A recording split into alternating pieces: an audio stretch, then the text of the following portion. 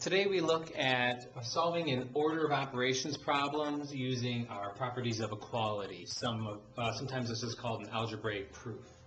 So I'm going to work through this order of operations problem, which is found in your notes, step by step, and explain the justification through the properties of equality, why I'm allowed to perform each step. So this is given to us, and I'll write given here. And as I look through my expression, the first thing I'm supposed to perform is all operations within the parentheses.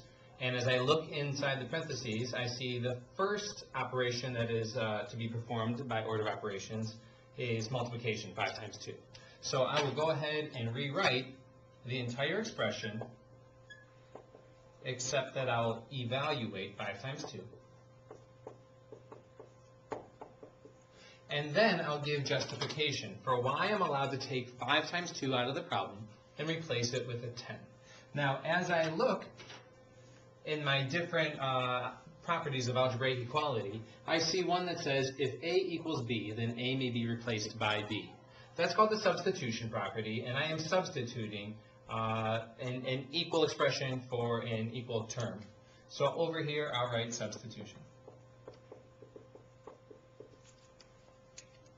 Okay, next I look at my my expression again, and I'm still working within the parentheses, and this time I see 3 minus 3, because I'm going to add and subtract from left to right.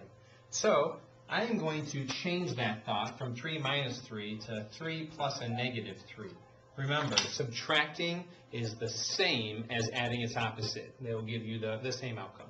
So I will once again rewrite 3 plus negative 3 as 0 plus 10 squared plus 2 times 1/2.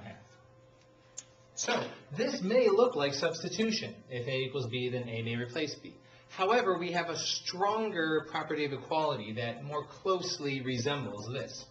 A number plus its, I'll call it opposite for a moment, equals 0. That looks like this property right here, and that is called the additive inverse property.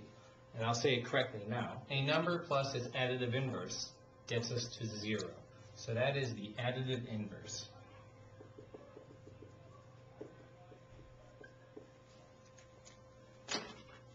I'll look at this again. I'm still working inside my parentheses. I have the operation of addition. 0 plus 10 is 10 squared plus 2 times 1/2. Again, this might look like substitution. That's always our fallback. I always say, when in doubt, sub it out. But we're not in doubt here. 0 plus 10 equals 10 because 0 is known as the additive identity. It looks like this one right here. A number plus 0 will always return to us that number. It maintains its identity. So over here, I'll write additive identity.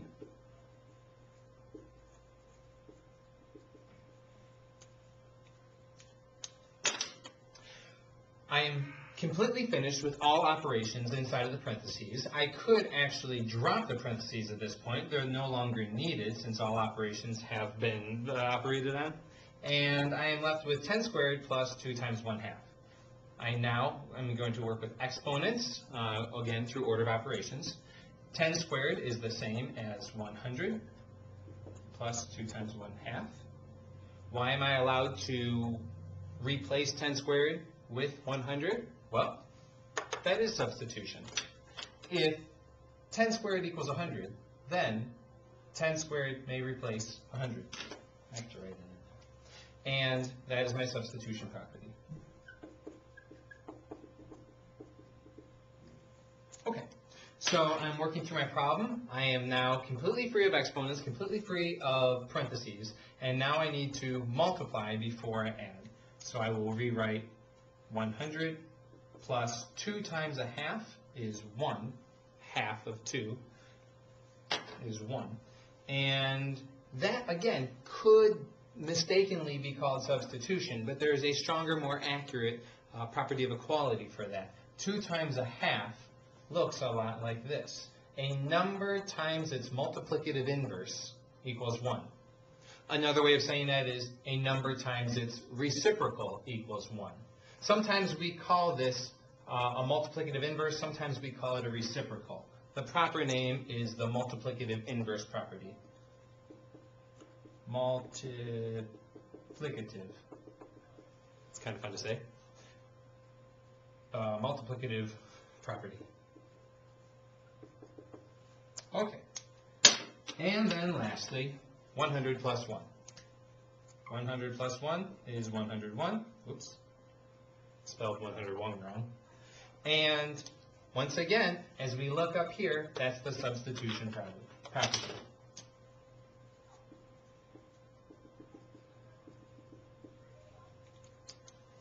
So as you can see, substitution appeared 3 times. It is quite useful. It does get used a lot, but it's not always the most specific answer that we can give.